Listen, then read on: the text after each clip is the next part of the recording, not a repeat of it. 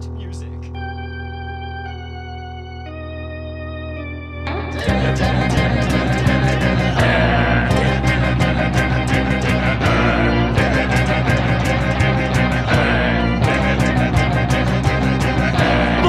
He's not a bat, he's a man who fights crime. And we're gonna watch him fight for a minute at a time. With John and Niall and a guest who just rhyme. It's Bat Minute!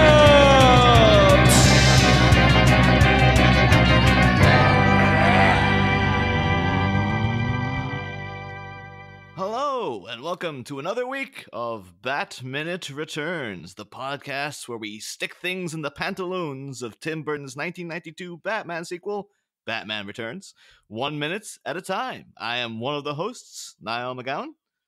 And I may be horrifically ill, but I am here too. It's John Parker. And here we're joined, of course, we're joined by another guest, a returning guest from season 1. Actually, didn't ask how you want to be introduced, Jack, so you can just go and introduce yourself there if you want. Yeah, hello, it's Jack Harvey here.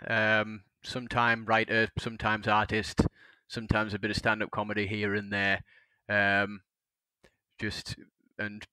Very occasionally a podcast guest, which is the role that I will be playing today with you. Your best role yet. He's a quadruple threat. But anyway, we're here today to talk about minute 58 of Batman Returns. Minute 58 starts with Catwoman cracking that whip, and it ends one whip. Before you go into that, I was actually going to say I'm actually quite surprised how much is just packed into a minute on this one. Because when you sent me it to watch it, I was like, is this a mistake here? This is like 5 minutes of action here. Surely there's just so much going on in this bit. So it's great, isn't it? Yeah, it's just really, non-stop. I'm wasting time waffling on about this. Really, we need to get to it. But then minute 58 ends 1 minute later with Catwoman presumably preparing herself some sort of dinner, sticking something in a microwave. Is it soup? That would actually be incredibly appropriate if it was. I mean, it was the 90s, so there would have probably been branded, merchandised soup, I would expect. Oh, I bet you they would have had the spaghetti shapes that you used to get. There would have definitely been Batman branded spaghetti shapes at some point. Oh yeah, I've had Batman spaghetti. So I'd be like a Batman chicken noodle soup where like the noodles are in the shape of the bat symbol and stuff like that.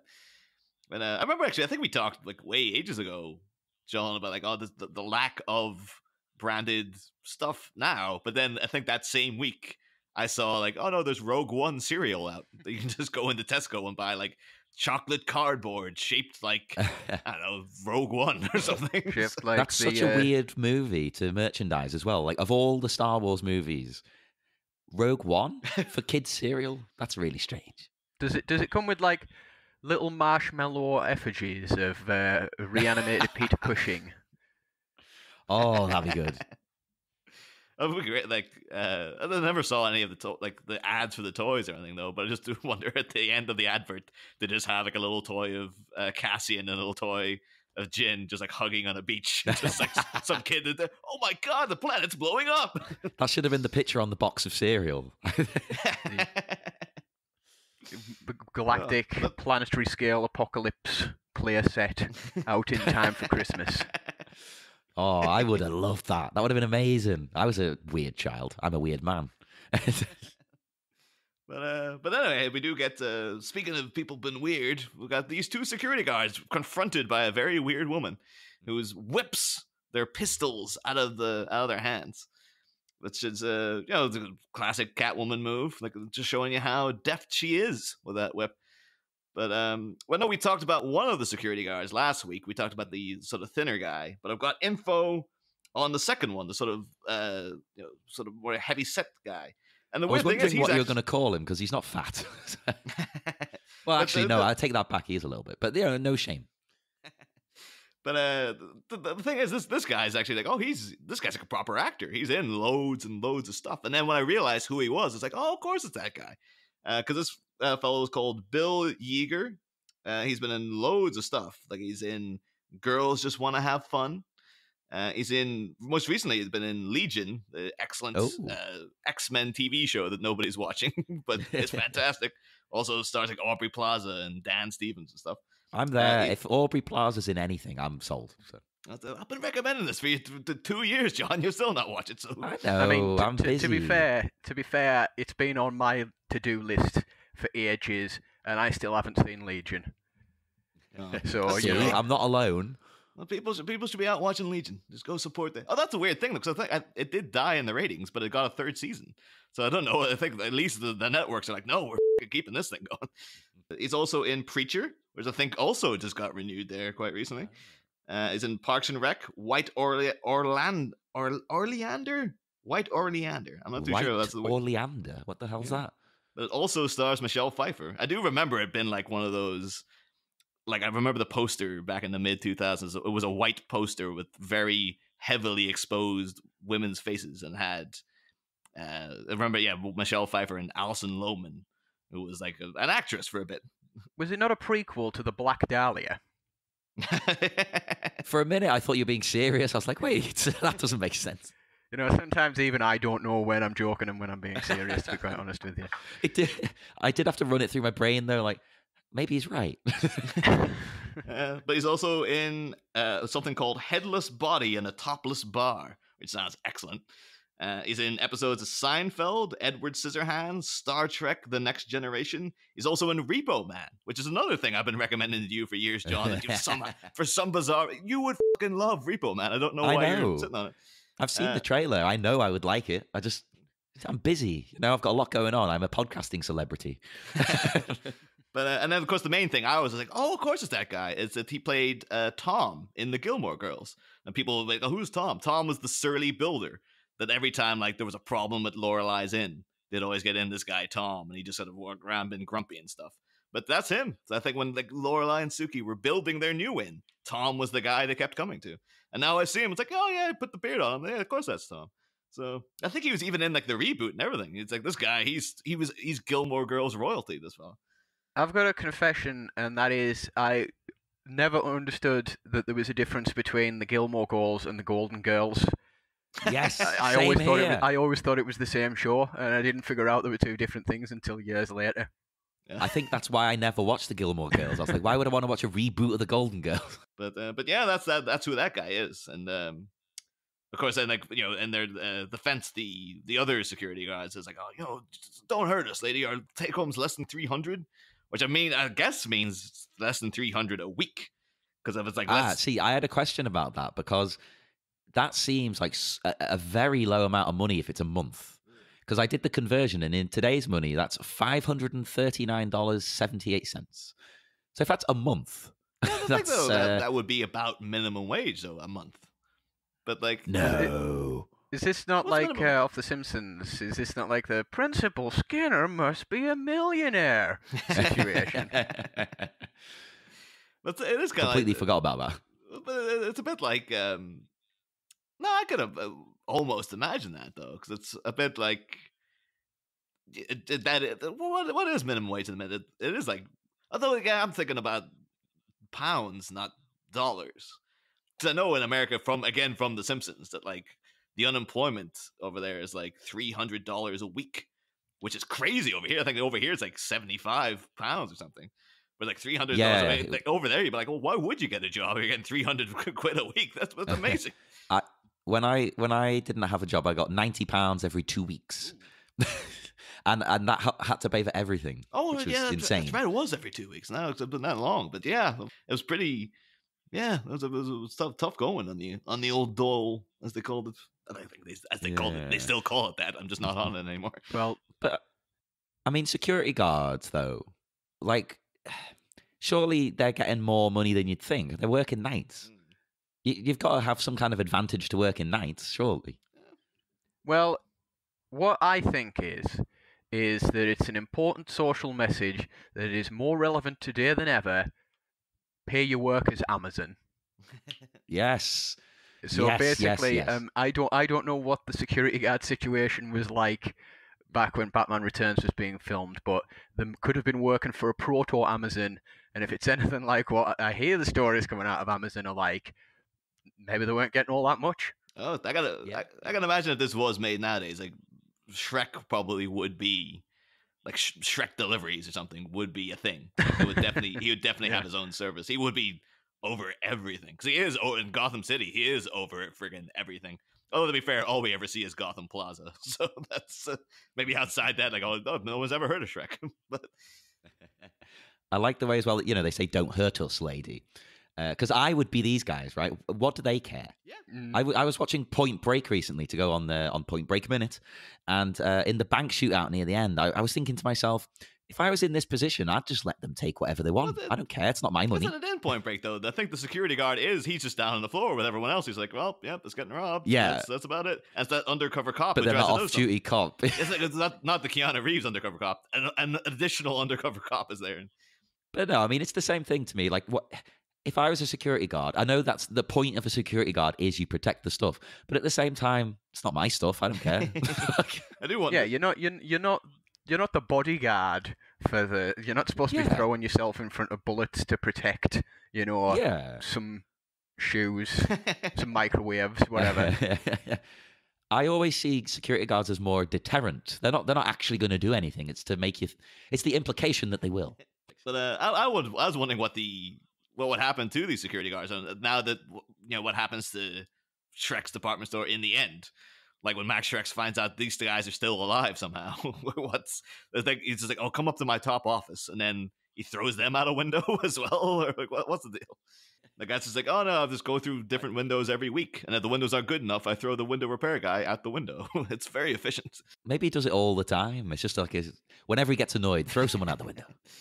Well, maybe they quit or they lose their jobs and then immediately get hired by, was it Zorin from Oh yeah, View to a Kill. Was it? James Bond, View to a Kill? Yeah, maybe they just get hired by another character played by Christopher Walken, who's equally as bloodthirsty.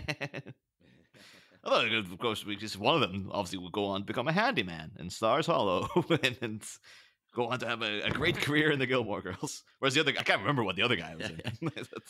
I think you mean the Golden Girls. Oh, of course, yes. But yeah, I do like the Catwoman's come back to that line though. Is like, oh, you're overpaid. Hit the road. Which is just like, yeah, just kick them while they're down as well. You've already emasculated them by knocking their phallic symbols out of their hands. Now you're sort of them saying like, oh, look, but we're merely underpaid employees, and then go like, oh, you're overpaid. Just pour some salt on the wound there while you can. I mean, I like the way though she's clearly not evil. I think this is a good demonstration of it because she scares them. She lets them go though. She's not out to like burn the whole world. It could be though. It's almost like this is a fate worse than death that they have to live in the humiliation that they were taken down by Catwoman. Although to be fair, someone came to you, was like, yeah, this crazy woman with a whip the guns out of our hands. People will be like, fair enough. Like, yeah, I would have walked away from that too. And I do love the little swift little move she does here. They run off. She goes back into doing what she's doing, but she kind of wraps the whip back around herself very deftly. I never noticed how cool that is before. Like, oh yeah, she's just like, this is how she, again, up until recently, didn't know she had the whip on her at all times. Anyway, never thought about it. But yeah, she always has this whip. But yeah, so I just like that little detail there that you get to see it in action. Yeah, it's really cool. I like that. And is she holding like is it the handle by her back? Oh no, it's the end of the whip. Which again, yeah, it's kind of poking out of her like a tail for a second. I do think though that's probably not the way it's normally prepared though, because you can see the handle of the whip's kind of dangling down from her neck. I can imagine that if she was going about with that all the time, it would be constantly jostling about and stuff. So it's just like, this is the best we can do, but it usually takes like a costume person like 10 minutes to get it wrapped properly and like stuck down so it's not doing stuff like that. But yeah, but superhero rules is when it comes to costumes, the rules of physics don't apply. Yeah. It's just it's fine. It's fine. Yeah. Just whatever works. I support that. Whatever works, do it. Yeah, we praise Danny Elfman quite a bit in the show, but I do love the music in this transition though, because it's going from the shrill violins of the Catwoman scene, and then goes into it's maintaining that same pitch, but goes into like and we go, oh, we're in the Batman theme. There he is again. And just really, really love that. Just like it's so smoothly done. And as we were saying last week, there's Batman coming along here. Some days you just can't get rid of a bomb. Just have walking around carrying this damn thing everywhere. Part of the proud tradition, long-running tradition of Batman having to handle ridiculous, oversized bombs of varying varieties. It does look like a toy bomb, doesn't it? It doesn't look... I don't imagine a bomb actually looks anything like this. I think my taste for the theatrical, though, if I was ever to become a mad bomber, I think I would have to use the old school alarm clock. Because I'm sure nowadays it's all done digitally and completely silent and stuff. Semtex and C4 and all that is just kind of boring and milquetoast. You want to have big red dynamite sticks and a clock. Yeah. And make sure that clock is loudly ticking as well, so people can hear the bomb about a mile away. But then get a bit of cool Batman action here of him, strutting his stuff down here. And I've actually noticed this now. This is like seems to be his signature move in this movie. It's like a guy comes out to him, he hits him once, and then the guy kind of goes into a sort of like a stunned shock almost. And then Batman does a thing. Because he did it a bunch of times to other people. He did that sword swallower guy in the previous week. Just punched him once, took the sword out of his mouth. The Doug Jones clown punched him once, took the thing, and then walked away. Like, that's all he seems to do is I just do a bat stunner of some sort. He knows where to hit a man to make him soil himself. You see? So if you hit someone in that exact spot, they will ruin their pants, and they'll be easy pickings. Do not try this at home, kids. No violence. Yeah. No soiling yourself. I was like, which is more important? Although we'd be, of course, remiss if we did not mention that Batman then throws around, tosses this guy, and does a little twirl around flourish and just walks straight on. But of course, as the guy's going, we hear a familiar sound. I'm sure that most people are very aware of the classic Wilhelm scream. The Wilhelm scream, yep. I always find it a bit weird, the Wilhelm scream, just like, of all the things that becomes a thing, like, why that? Yeah. I don't know. I wonder if there's like a porn version of the Wilhelm scream, like a sound bite, from a porn that just keeps getting reused. Could you imagine? Oh my God, I hope that's true. I really, really, really hope that exists somewhere. Nobody's ever noticed. You do notice, like, sound effects and stock sounds being used over and over and over again, because I was watching the New Adventures of Superman, which are really sort of like the oldish Adventures of Superman now, where Lois and Clark with Dean Cain and Terry Hatcher. Yeah. And occasionally they'll use this sound effect of when Superman's flying around and he sweeps past the camera, of this sort of like sound. And I recognized it immediately as it was the sound effect on Magic Carpet 2 by Bullfrog Games that I got with my first computer. And it was the exact same sound effect as when you finish the level and you shoot off through a portal and it makes the same sound. And I've seen them using it again and again and again. It's definitely been in Doctor Who a few times as well. And I'm like, why does the Wilhelm scream have like a name that everybody knows and recognizes, but why doesn't like the shawoom sound? I don't know. I don't know how to describe it. Why am I the only person that notices that one specific sound effect? That's the Wilhelm scream to me. If anything, this has taught me that there's demand for another Magic Carpet game. We can start raising awareness now. Be like #shawoom. There we go, and get this trend in. Everyone will know shawoom by the end of the month. Listen, we don't have enough time on a podcast for me to pitch my idea for a Magic Carpet 3, so that'll have to wait for another day. Hey, with VR becoming a big thing, Magic Carpet would be great. That's weird enough that you brought up like the New Adventures of Superman, because just the other day, I guess for them it's better than like just reusing that sound effect. It's better than in Superman 4, them just constantly reusing the same shot of Superman flying over and over and over again. But just the other day, they announced on Supergirl that they're getting John Cryer, who played Lenny Luthor in The Quest for Peace, is their version of Lex Luthor. Or he's playing Lex Luthor. And it is just like, why? Why of all the people from Superman lore are you going to John Cryer? And then I was thinking as well, I was like, yeah, because Dean Cain and Terry Hatcher and even like Helen Slater and stuff, they pop up in these other things. They're like, oh yeah, I was in Superman once, so I'm playing, Kara's dad in Supergirl and stuff now. But John Shea, the guy who played Lex Luthor, he's still a working actor, doesn't seem to ever appear in these things. And he's appearing in like Drek. So it's like, it's not as if he's above, like, oh, I would never appear on a Superman-related TV show. But it seems, I don't know, maybe he was just unpleasant to work with, or they're just like, no one remembers his Lex Luthor. But like, why would you get him maybe in? he wasn't acting. Maybe he was just as horrible as Lex Luthor was in real life. But yeah, I felt a bit bad from those. Like, I always enjoyed his Lex Luthor, and even though again, Yeah, it was a good Lex Luthor. Yeah, always had that thing though, where like I think eventually he had the bald head, but like I think it was they waited until like maybe the last time you saw him or something, but like, oh yeah, he's bald now, by the way. I was like, there you go. That seems to be the new thing now with Lex Luthor. It's like, well, this Lex Luthor, he's going to start with hair. That's new. They all learned the wrong lesson from X-Men Apocalypse, and it was like, people want stories as to how this well-known bald character became bald. Yeah, why can't he just go bald like a normal person like me?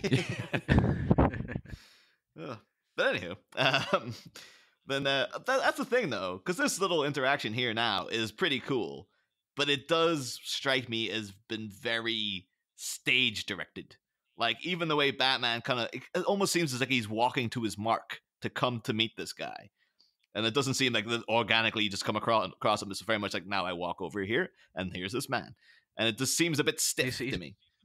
He's playing a quick time event from a video game where as long as you hit the right X on the PlayStation controller at the right time, he performs the right takedown. And if you don't, he screws it up. And obviously, Michael Keaton hit them all at the right time. But it's just the fact that it's even the guy, like, this in case people don't know, Batman comes across a tattooed strongman who kind of hits him once. Doesn't faze Batman at all. But then Batman does strike this guy, and the way the guy's head goes back and then he comes around again looks very, very rehearsed. Like it looks a bit like he's like even the character has been like, he's gonna hit me, but I'm gonna make it look as cool as possible. But like, and I think maybe he was like, I wasn't even going to flinch. But the fact that he does kind of reel his head back and it goes back, oh no, it didn't affect me. It didn't affect me at all. It just seems very like. It does have a very Adam West Batman quality to it when you think about it. Yeah, totally. But though I did look into this tattooed strongman because I was like, well, he doesn't seem to be the best, at least in that regard, not the best actor here. But this guy actually he's had quite a career himself. This fella is Rick Zumwait. Tragically, he died in 2003 from a heart attack. In between then, though, what a career this guy had. He was in Renegade. Again, Renegade seems to keep popping up this season.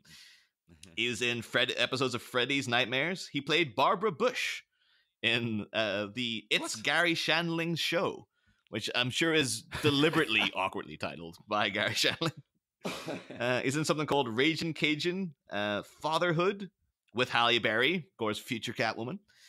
Yes, everything's connected. Yeah, and his big thing is that he's also in a movie I've been trying to track down for ages, and I can't get my hands on, Rockula, which is like a cheesy rock musical about a cursed vampire trying to lose his virginity. But it stars... This sounds amazing. Oh, it does sound incredible, but it stars Thomas Dolby from, She Blinded Me with Science, that guy. Tony Basil of like, Oh Hey Mickey fame and stuff, and Bo Diddley. I was like, I have to see this thing. I can't track it down anywhere. I can't track it down for legal purpose. I can't even find it illegally. It's just this movie doesn't exist. How can a movie that sounds that good not have like a massive cult following that's keeping it alive?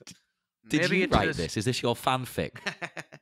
Maybe it's like a Star Wars holiday special situation where it was actually so bad every single copy has been sought out and destroyed. Yes. Try as George Lucas might. That still could be a blessing in disguise now.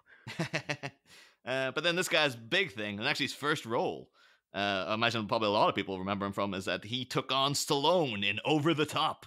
He was one of the guys that he had to beat in the arm wrestling. So I am a huge fan of that movie. Like, I watched it with you actually. Now I think we watched it together the first time I saw it, and I wanted to watch it for a joke. Like, oh, let's watch a bad movie, but it was legitimately incredible. Like, I immediately wanted to watch it again. That was the ongoing conversation throughout the whole movie, was me and you going, this seems like this isn't actually a good movie. Like, I thought it was going to be like a really stupid arm wrestling thing, but like this relationship with the kid and all is quite compelling. I kind of want to see what happens. I looked up the character of the tattooed strongman because I knew you would look up the actor. So I was like, I'll take a different approach here. So I looked up the character to see if he ever pops up again. In typical fashion, he does in the video game, in the Super Nintendo game. He is the second boss, which seems very early on to me. It's because it's like nearly an hour into the friggin' movie. So. Yeah, I suppose none of the talking scenes are going to be in a game back then. It's not like now with all the cutscenes and stuff. There's like a level where you play Max Shrek and you have to like push as many secretaries at Windows as you possibly can. And near the end of the second level, you can see him on the sidewalk. He's reading a newspaper for some reason and tapping his foot. And after Batman defeats all the enemies in the level, the strongman rips the paper in half and then jumps in to fight Batman. So proving his villainy through literally littering right before he fights Batman. Like, what an asshole. Scumbag. Don't litter kids, or you'll be as bad as this strongman that's going to get beaten up by Batman. Yeah. I don't want to, judge anyone by his appearance too, but like, he doesn't strike me as the type who would be a big newspaper reader. But then maybe I'm a bit unfair to the guy. I don't want to judge. Maybe he's very learned. Yeah, I don't know. It's anyone who tattoos their head. This seems a bit like, that doesn't seem like a bright idea, dude. But we don't know where he got these tattoos. Could have been like prison tattoos or anything. So, well, plus he's in the circus, so it's not like it's going to affect his career prospects. It's going to help them. Yeah, I guess if he had a good wig as well, you could be like, oh, well, when I go out to my job at the bank, I put on my wig, and then when I'm out riding, I got the bald head. And so, yeah, his lovely lace front. Oh. I thought as well when Batman punches him and there's no effect, it reminded me of that awesome scene in Action Jackson. Wait, which one, John? They're all awesome scenes. The one where he needs to get past the giant guy guarding the door and just punches him repeatedly with no effect, and it becomes like a comedy bit. So that's another recommendation for listeners. Watch Action Jackson. Too busy. The page of my list that I'm writing them down on's nearly run out now already. We're not even at the end of the minute yet. But the scene in Action Jackson, yeah, he's punching this guy, no effect. So he basically just runs at him and smashes him through the door, which I suppose Batman, that could be an approach he takes, but no, he does not. He has a very different plan. His punch there had another motive to it. He wasn't just hitting him. He was planting a bomb. Yeah, got a little bit of bat sleight of hand action there as well. So has Batman planted a lot of bombs in people's trousers before? Well, he's explosive in the pants area. He's very. It's just like, me and Alfred practice all the time. I'm constantly punching him and then shoving something in his trousers. It's a game they play. It's like we were doing it even before I became Batman. It's just a weird pastime we had. Well, it's an interesting move for Batman as well, because I know this Batman he's quite violent, let's say, but this is just straight up, I'm going to murder a guy. Yeah. This is whenever anybody brings up the should Batman kill people or not, this scene always seems to be at the center point of it, where it's just like, not only did he kill a bad guy, but he did it in just a really pointlessly vindictive kind of way. He could have just knocked him out. I mean, okay, that first punch didn't do anything, but go for the head, man. But no. Yeah. He's been doing that throughout this movie, though. He set that guy on fire not long back. Yeah, but that's because this is a definite confirmed deliberate kill. So I think when we went through the first movie, I think the only person we had where he definitely deliberately murdered was the Belgoon guy who he threw off the top of the bell tower. I was like, there's no way that guy was going to survive that one. And you could even argue the Joker, maybe he was just planning to stop him. He didn't think he was actually going to die and stuff. You could maintain maybe he didn't. He was just, that there's loads of snow around. Maybe that guy I set in fire will be perfectly all right. But this is very much like, no, I am not only, I've shoved a bomb in his pantaloons. And then the fact he grins about it, he's really like, that's right, I got you, fucker. It's like, oh, so yeah, he's viciously murdering this guy.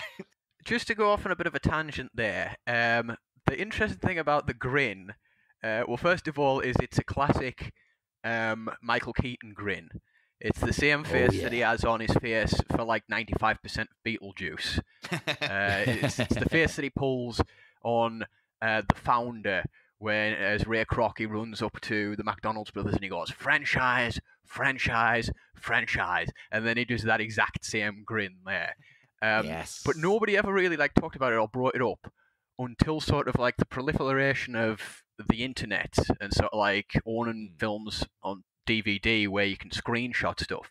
And all of a sudden it became this like massive meme of just sort of like everything that was wrong with the Tim Burton films because they were too goofy, because, you know, Chris Nolan would never have anything goofy in a Chris Nolan Batman film.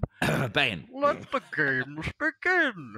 But yeah, it is kind of interesting how it's just like it just sort of became like nobody really noticed it until people had the opportunity to memeify it, and then it's literally the first thing I think of now when I think of Batman Returns is just the Michael Keaton grin.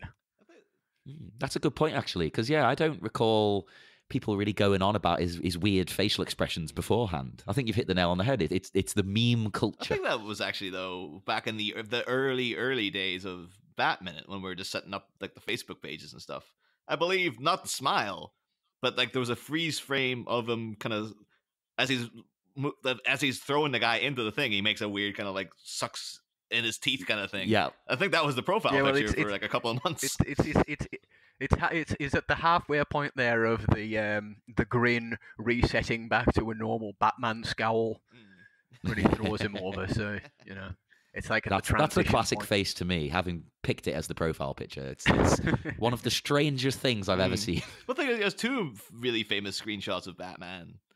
And the other one is this week as well, like from this movie. Like there's two shots I always think of. It's like one, like that thing we had the profile picture, and then there's a shocked Batman expression that always pops up that appears in minutes to come.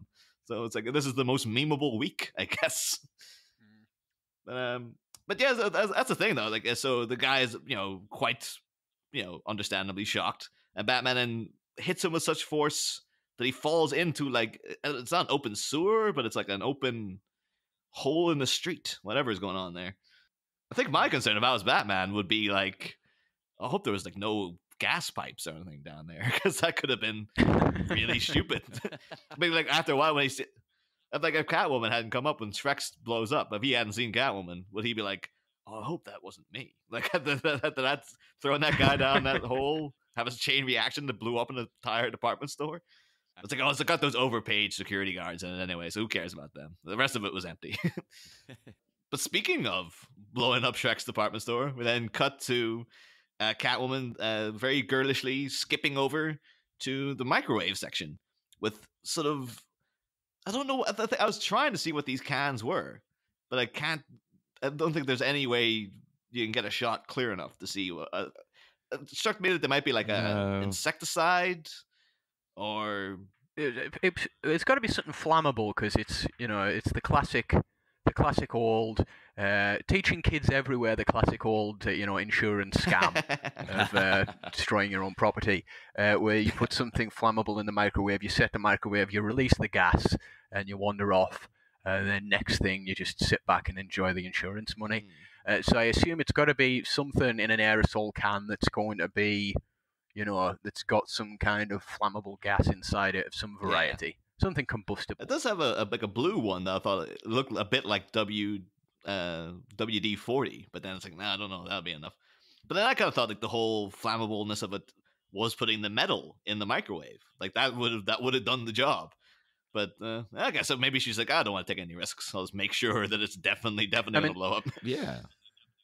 The film was obviously watched by a young Tony Stark from the Marvel Cinematic Universe, because he does the same trick in Iron Man 3 when he's in he's in that town where he gets ambushed by the extremist soldiers, and doesn't he blow one of them up by doing the same thing? But he takes cover behind like a freezer door or something like that, so that he doesn't get blown up.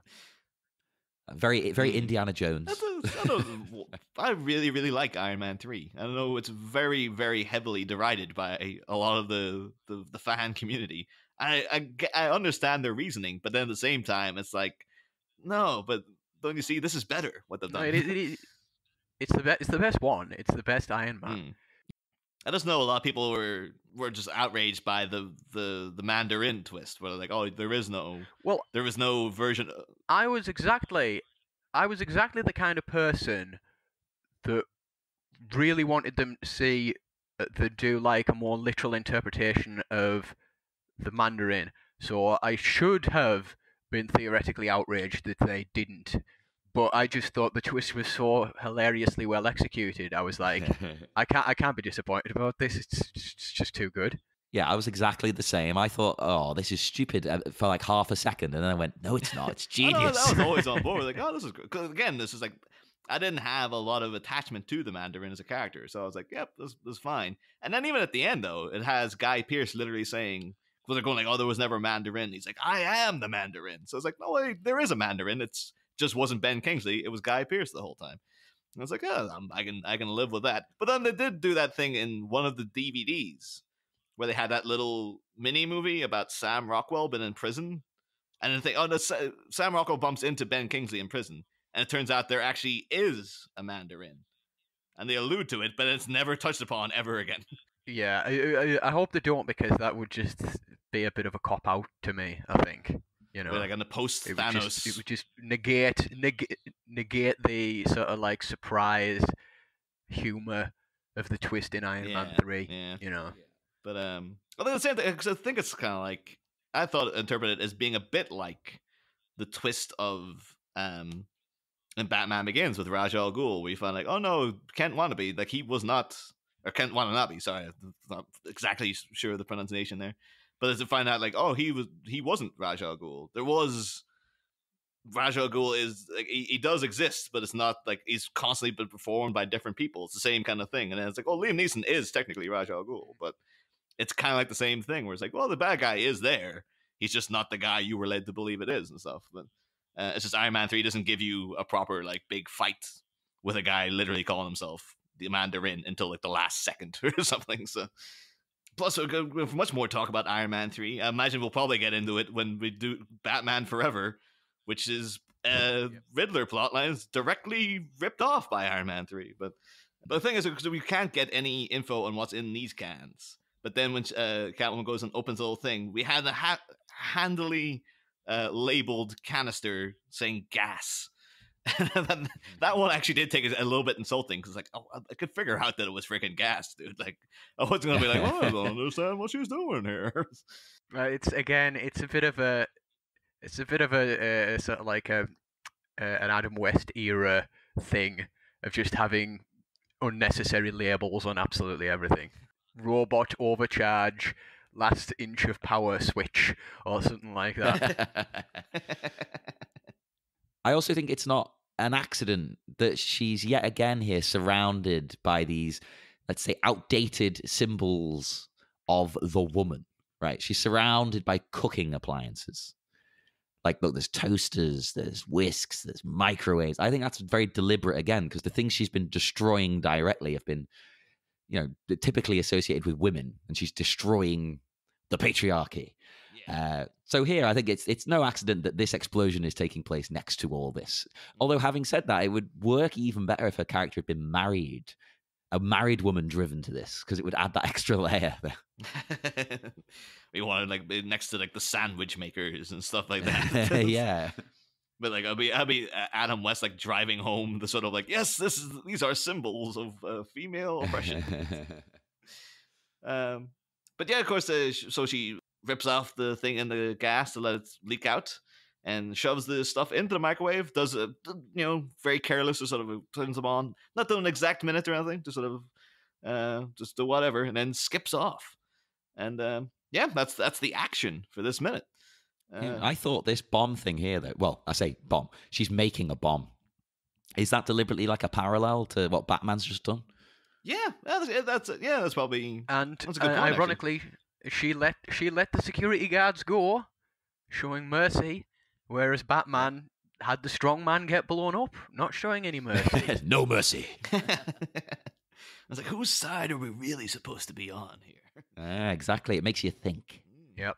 That's the thing. So that's what we do know for sure that Selina definitely kills somebody at the end. But then I guess like if they had successfully got together, like Bruce Wayne and Selina would have been like, so how many people have you killed when you were dressed up as a crazy person? Like, oh, Batman, I guess I killed about over the years probably about 15 people. And she's like, I'm gonna kill that one guy. Although I guess that mugger too. Like I don't think it seems as if she stabbed him in the eyes. I'm pretty sure that was the end of him. But no, I thought she just slashed him. I don't think he was blinded and killed, was he? Well, yeah, never know. Plus, we don't know that the security guards definitely got out, though. Maybe they popped in for, like, I'll get my stuff in the lockers and stuff, and like, oh, I left my lunch in the break room. She gave them the chance. Mm-hmm. But yeah, that's all I've got for this minute, though. Don't know if you guys have anything else you want to comment on what's happening on screen? I'm all tapped out for news. I think that pretty much, I've got my non sequiturs out for today, so, we can move on. I got 2 more episodes to do, though, Jack. So. Oh yeah, of course. Before we go, though, would you like to tell our listeners? Would you like to promote anything, or tell them where they can find you online? You don't have to if you want to remain anonymous. As I said earlier, I am a writer and I do some illustrations. So I've got some written work out there. All the information you can find on my site, Lerczak's blog, comicsblog.co.uk. Sorry, no, it isn't. I always get it wrong. Honestly, unbelievable. Unprofessional, Jack. Unbelievable. Sorry. So it's Lerczak's Comics Blog, EL at the start, and then .blogspot.com or .co.uk. It doesn't really make any difference. And that's got links to everything that I've currently got out. It's got free short stories on there as well if you're, financially burdened at the moment. And it's also got links to all my various,